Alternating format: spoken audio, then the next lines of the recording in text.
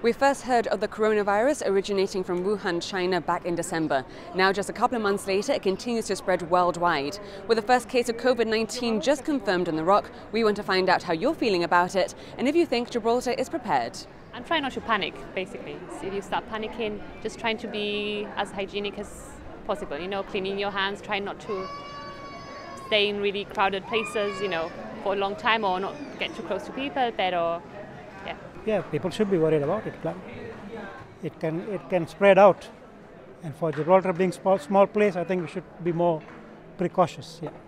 People have turned into something more than what it is. So I don't know. For me, it's just a normal thing. Do you feel like Gibraltar is prepared for it? No one's prepared for it. I hope it is prepared, because it's been going on for quite a while, so we should be prepared. But anyway, wish for the best, and let's continue our lives as usual. It's the best thing we can do. Don't panic or make others panic, and that's it. The only thing that everything you get now, the antibacterial gel, is double the price, and the masks are double the price, and everything is like that. I think it was expected that this was going to happen.